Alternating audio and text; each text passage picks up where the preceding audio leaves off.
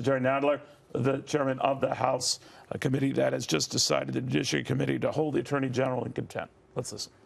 Forced to take today to move a contempt citation against the Attorney General of the United States. We did not relish doing this, but we have no choice. Attorney General Barr, having proved himself to be the personal attorney to President Trump rather than the Attorney General of the United States, by misleading the public as to the contents of the Mueller report twice, by not being truthful with Congress, has shown himself to be the personal attorney of the United States rather than the Attorney General. And now he has taken a much greater step farther in turning the entire Department of Justice into an instrument of Trump personally, rather than an instrument of justice and a representative of the United States. By seeking to evade, to bar all subpoenas, and the President said it, that they will resist all subpoenas, not just with reference to the Mueller report or to the Russian attack on our democracy, but with reference to anything, to reference to the Department of Justice's turnaround on their position in court on the Affordable Care Act, to references to investigations of security clearances, to references to the decisions to tear babies away from their mothers at the borders, to everything. They are uniformly rejecting subpoenas from Congress.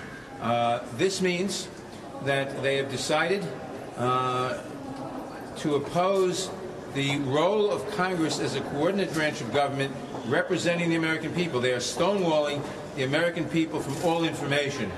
And this cannot be. We cannot have a government where all the information is in the executive branch, where the American people and the Congress are stonewalled as the information that they need to make decisions and to know what's going on. So while this is stonewalling information with respect to the Russian attack on our democracy in 2016, with respect to the President's campaign cooperation with that attack, to the President's obstructions of justice in seeking to stop the investigation of that attack, it goes far broader than that.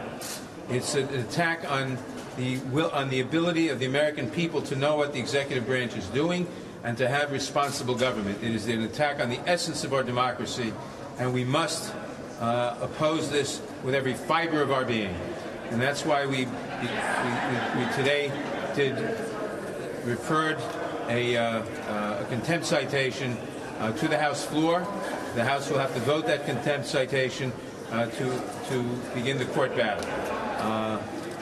There can be no higher stakes than this attempt to arrogate all power to the executive branch away from Congress, and more important, away from the American people. We've talked for a long time about approaching a constitutional crisis. We are now in it. We are now in a constitutional crisis. Benjamin Franklin in 1787 was asked, when he exited the Constitutional Convention, "What type of government have you given us, sir?" And he said, by a woman who asked him the question, he said, "A republic, ma'am, if you can keep it." Now is the time of testing whether we can keep a republic or whether this republic is destined to change into a different, more tyrannical form of government, as other republics have over the centuries. We must resist this, and this is far broader than Republican or Democratic or even the rights of Congress.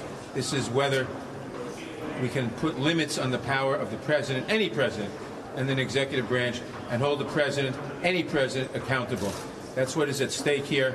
We cannot flinch, and we will not flinch.